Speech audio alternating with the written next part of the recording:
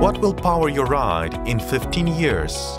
Will it be lithium-ion battery, hydrogen, or still diesel? But what if your bus could recharge in 15 seconds? Meet the team creating the energy storage technology for the next breakthrough in green transportation, from Ukraine for the world. Yunasko is a pure Ukrainian company, so we have the 100% human resources located in Ukraine. The main purpose of the company is actually to build and do some R&D on ultra-capacitor technology, which is energy storage technology.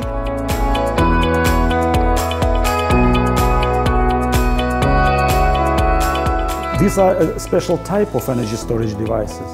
They are mostly intended to be used for high-power applications.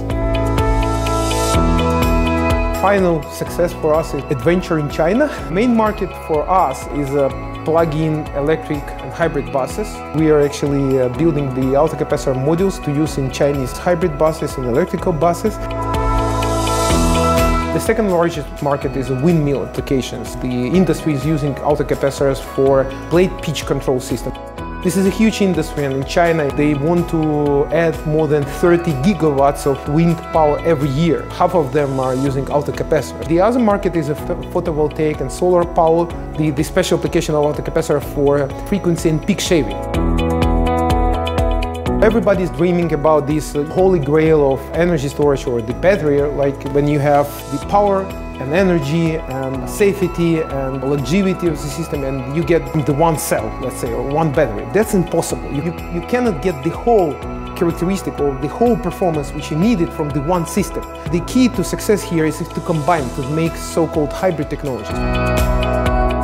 I do believe that in a couple of years it would be very, very difficult to imagine the good electric vehicle or bus without ultra-capacitors on board.